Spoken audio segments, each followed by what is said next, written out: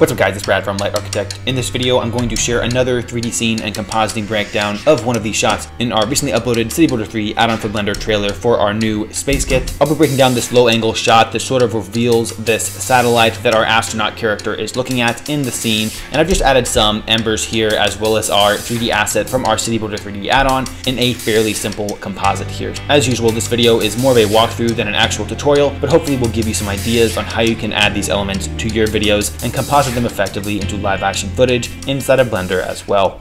Anyways guys, without further ado, let's get started. Here we are inside of Blender. This is our shot without any compositing in layout view. And you can see we've just tracked our CityBuilder3d satellite here into our scene. That was my first step in creating this shot. I've just imported that footage inside of Blender's motion tracker here. And I've actually tracked different points on the sky here to get a fairly effective tripod track on the clouds here. Now obviously using such low contrast points for tracking data such as these clouds is not ideal. However, it did end up working for the scene. You can see that the tracking points are sticking fairly effectively here, and we've just done a very basic tripod track with a solve error of 2.8 pixels. So definitely not ideal, but ended up working pretty well for the final composite as it looked pretty seamless. And fortunately, since the shot was on a tripod, there wasn't a lot of parallax in the scene, so we could get away with a fairly high solve error of 2.8. So anyways, I've imported this tracking data onto our 3D camera inside of Blender. And then of course, I've added our footage as the background in our scene. And in 3D view, the shot was super simple to create. Once I tracked that footage,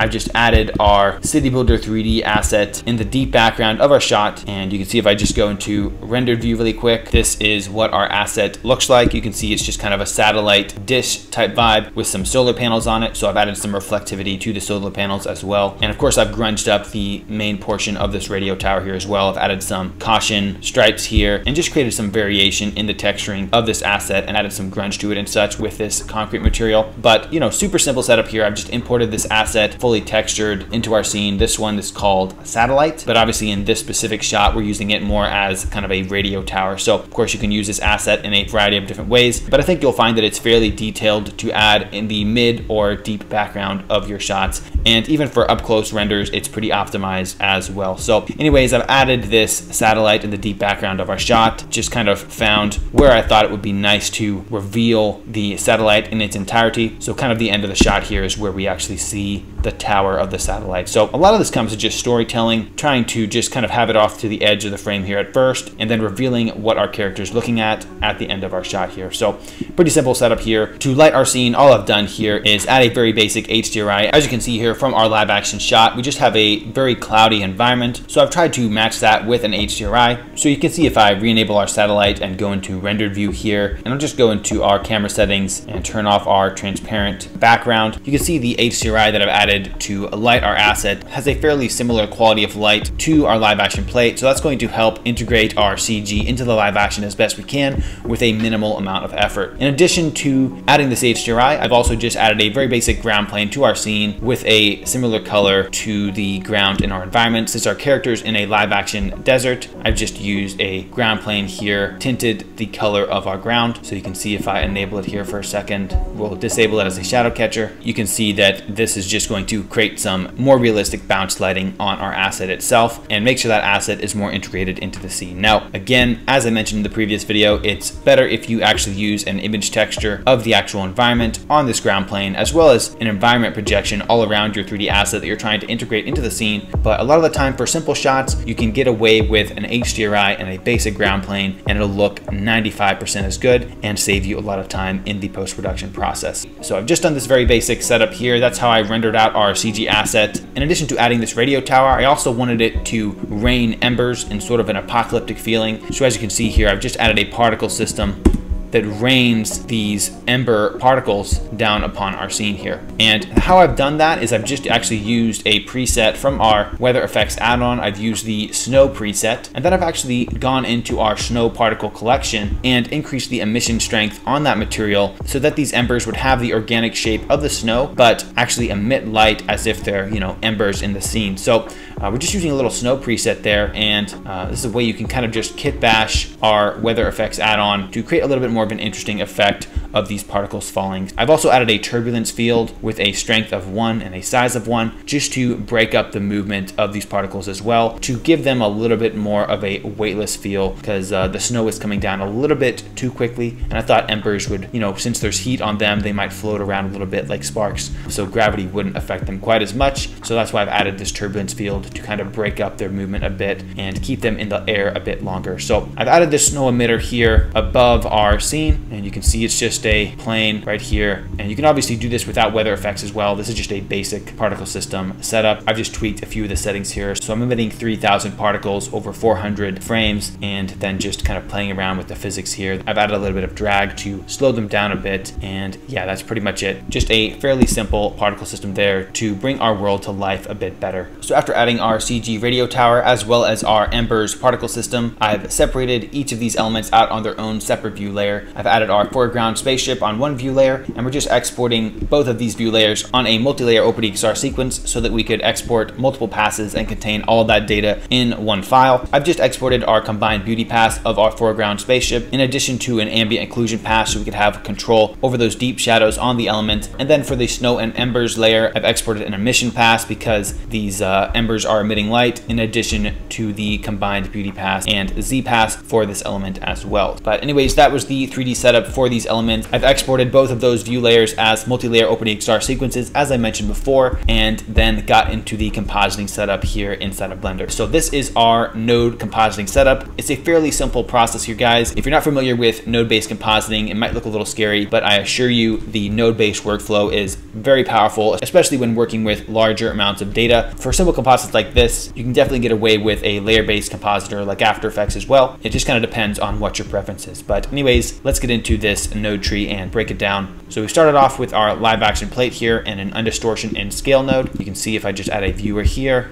what this output is looking like, just our live action plate by itself. Then the first thing we overlaid is the low angle render of our satellite. So you can see if I just connect this here, we've added our radio tower over top of everything. And I've just done a few basic effects on our satellite before it's overlaid on top of our footage here. So you can see if I go here and take a look at our satellite render by itself, you can see that our ember particle system is lighting up our satellite, which is nice because we've enabled our snow embers collection as indirect only for this view layer, meaning they will only affect the actual lighting of our CG element, but they won't show up in this actual view layer. So anyways, we're just overlaying this render on top of our footage. I've added our ambient occlusion to a multiply node to deepen the shadows a bit of our spaceship.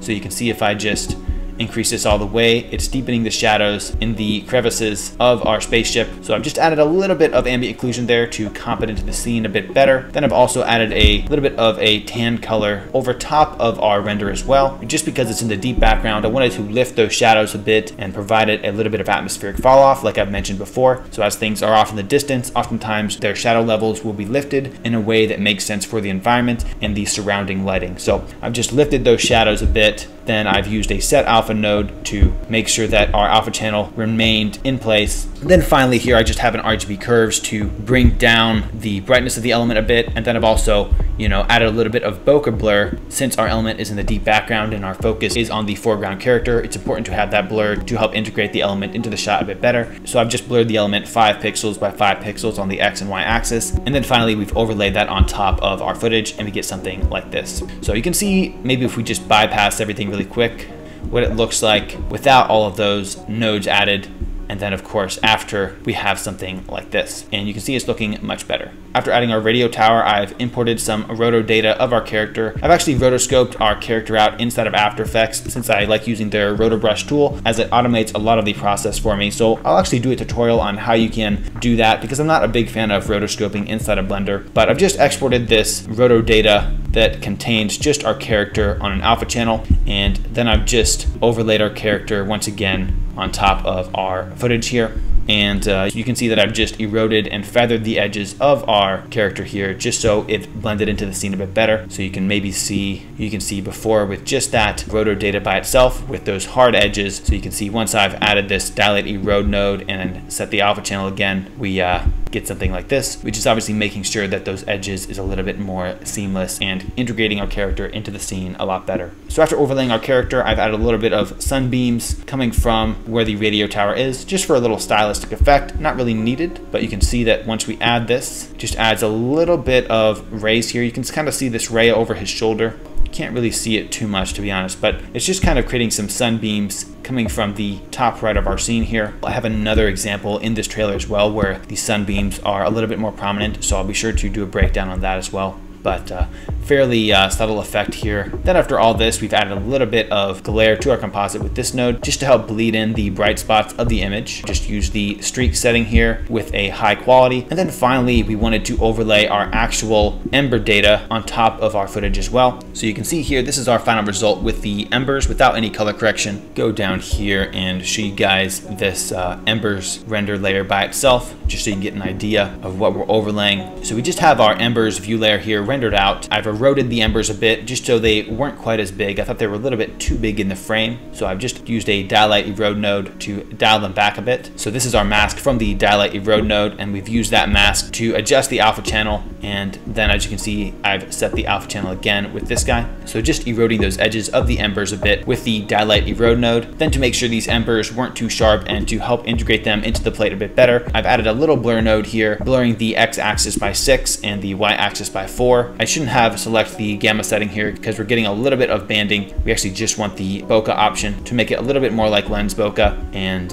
yeah, essentially after that, we've brought down the brightness a little bit of our embers like so. And then we've overlaid the embers on top of our live action shot with this alpha over node with a factor of 0.104. By default, this alpha over factor will be at 1, meaning all of your embers will show up very intensely over top of your footage. So as you can see here, if we wait for a second, we'll see that here the embers intensely overlaid on top of our footage. But one thing you can actually do, especially for bright elements like this, or even more translucent elements, you can just dial down the factor a bit to 0.15 even. And now the plate will kind of shine through those elements and it won't be quite as intense, often more effectively integrating these particle systems into your scene even better. So this is our final composite from Blender. Of course, in Adobe Premiere, I've also added some Lumetri color for a Fujifilm look, and then added some grain and Gaussian blur to help add a little bit more gritty and colder feel as well to the final image.